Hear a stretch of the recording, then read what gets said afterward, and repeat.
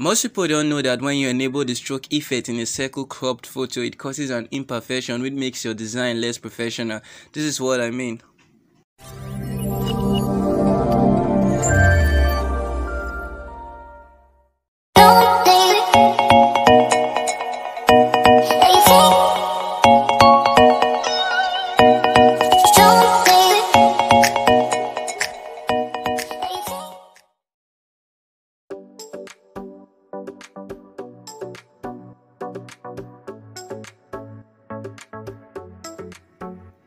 Look carefully and you would see how the circle crop image here is imperfect due to the stroke effect.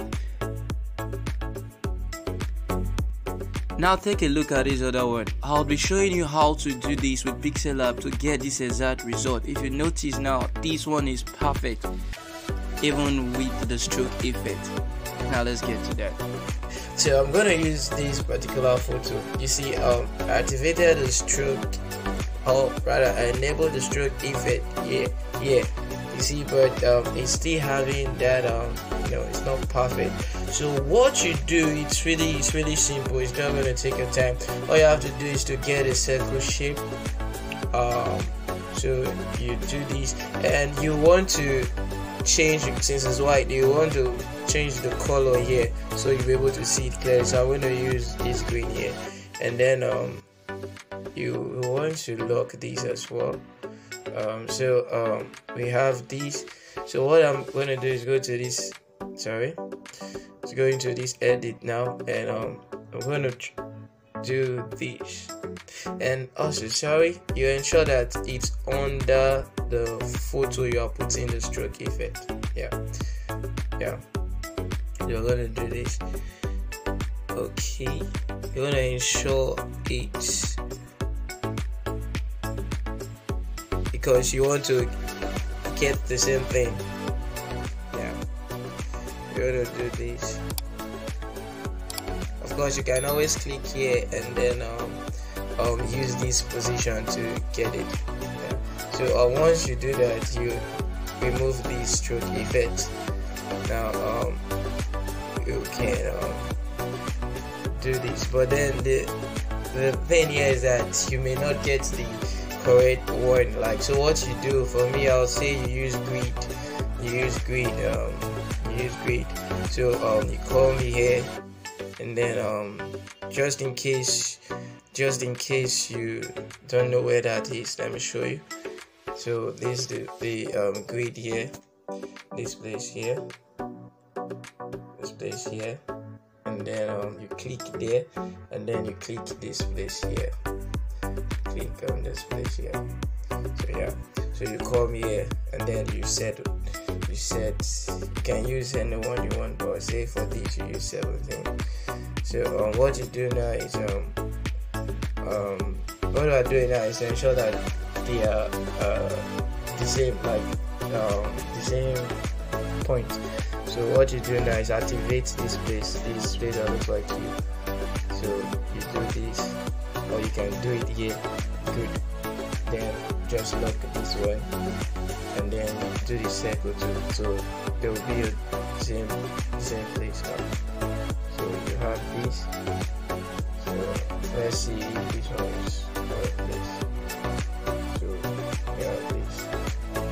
So you ensure that it's well placed, and then once it's well placed, you can let me just increase this. Let me just increase this. Good. So then have something like this. Okay. So we have this. Okay. So you can see this because I activated shadow effect here. The size here has to do with the width of the stroke you want. The normal stroke effect would be stroke effect enable the stroke width. So the size of this circle now is the stroke width. So it doesn't have to be this big. It doesn't have to be all in small or whatever. If it's like this, maybe this is the shape of what you're adding the stroke to. The size of the circle or image. you're adding the stroke to, then you know the kind of, you know the size of circle you have to create here, so you get it right.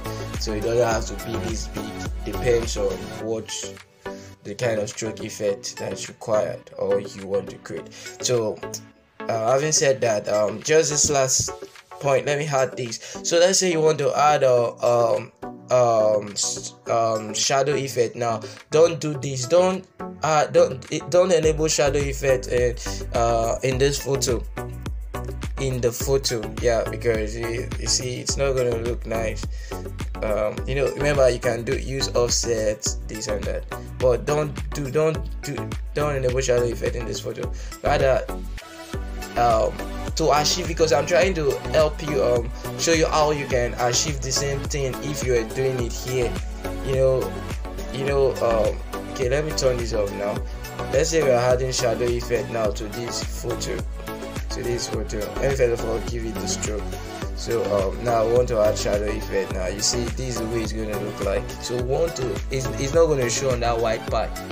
It's not going to touch the white part, the stroke. Now that's stroke effect. Now it's not going to touch there. So that's exactly what we want to do. So that's why I said you won't touch the photo.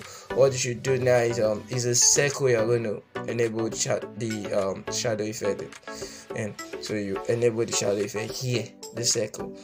For what I do, I take this stuff here, I do play with it to create the what I want to. Let me say I do something like this. Of course, you can also touch this offset, create what you want to create. You get amazing result with that. So that's that. If you find this helpful, kindly like the video and subscribe, and can as well leave a comment. Just ask whatever you need help in, and any Pixel, I'm teaching you how to use Pixellab. So any questions you have on Pixellab, you can drop it here. Alright, do have a best day.